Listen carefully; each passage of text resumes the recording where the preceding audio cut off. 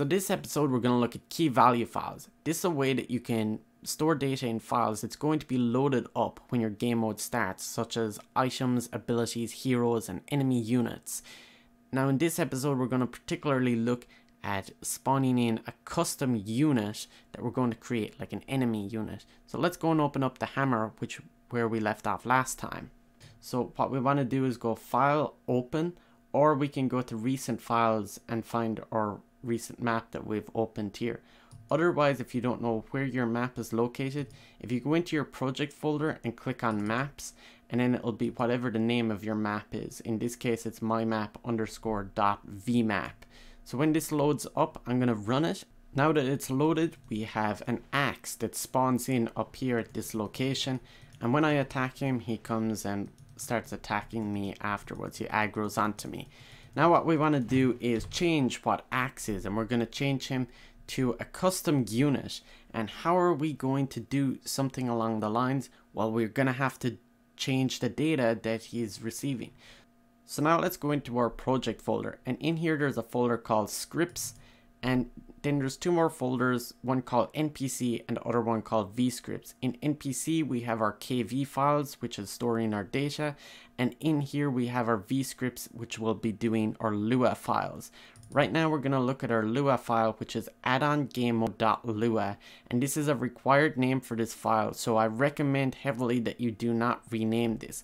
Now I've already opened it in my text editor, and as you saw last time in the previous episode, I wrote this line of code. This is the only thing that I added to it, called create unit by name. It spawns in axe at a certain location, and what we're going to do is change this to a custom unit that we are going to create with data. So let's go into our NPC folder and open up NPC units custom. Now let's drag and drop this in. Now this is our data file for custom units. Fortunately for us, Valve already have an example made for us. Now let's look at the syntax of a key value file. On the very first line here, we have a really good example of a comment. Everything after 2 forward slashes is considered a comment, and it's not evaluated. Then we have a container, and this container is called Dota units, and this is defined by an open curly bracket and then a closing one. So the closing one is down here at the very end of the file, and everything in that can define certain key values or even can contain other containers.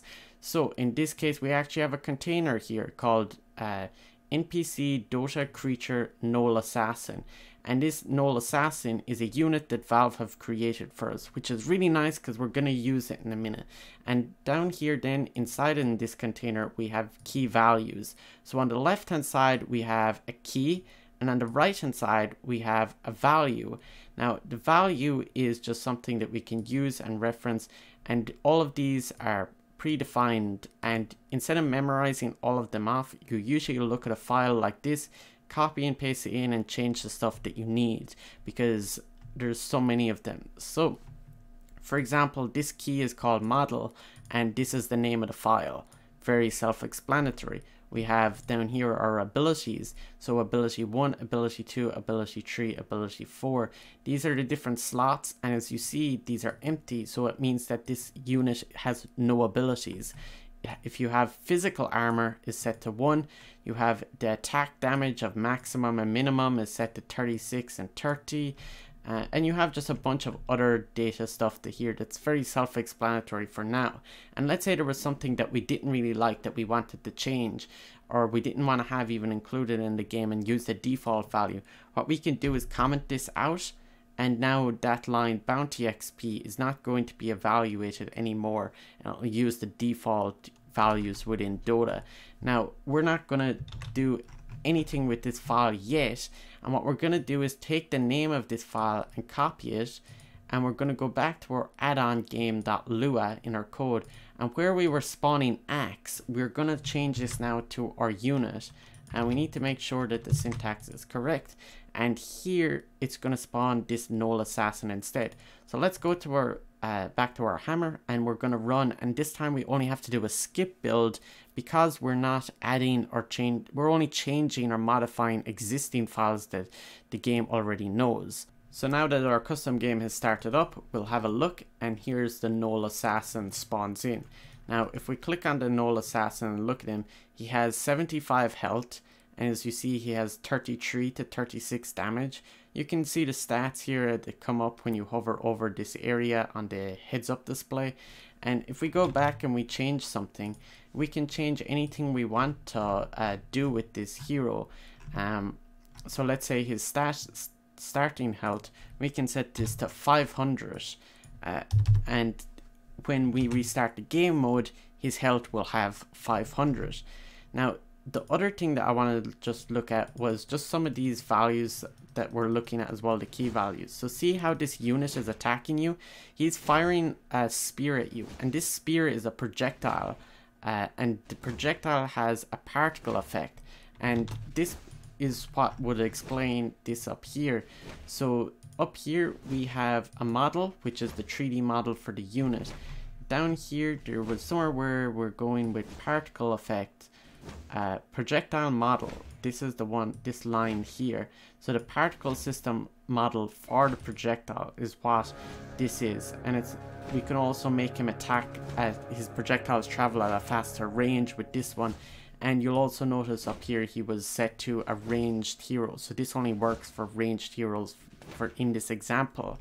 So this is just explaining some of the keys that are there in place as well. Now this unit is kind of boring at the moment, and we're going to change him and make him a lot more interesting. So let's say we want to spawn him and make him really big.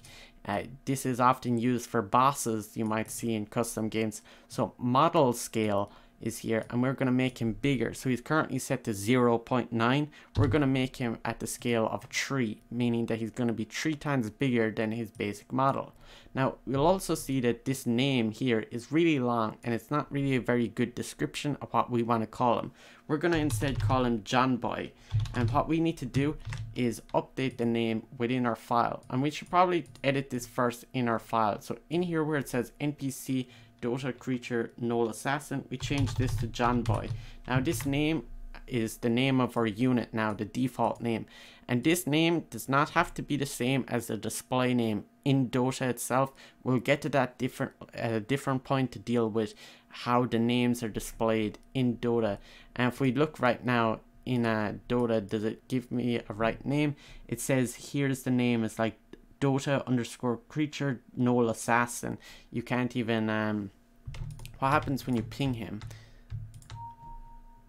Let's see, it says enemy NPC Dota creature Gnoll Assassin has 100% HP. So you see that he doesn't have like a name yet. We'll get to that in future episodes, but that's okay for now.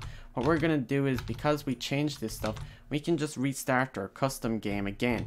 So let's go back in here, and we're gonna run and do a skip build again. Now we're in here, and we see that he's really big, and he also has 500 health. Now we'll attack him, and we'll see that he's still attacking us like normally he would, and chase after us. Now that is just a really basic unit within Dota.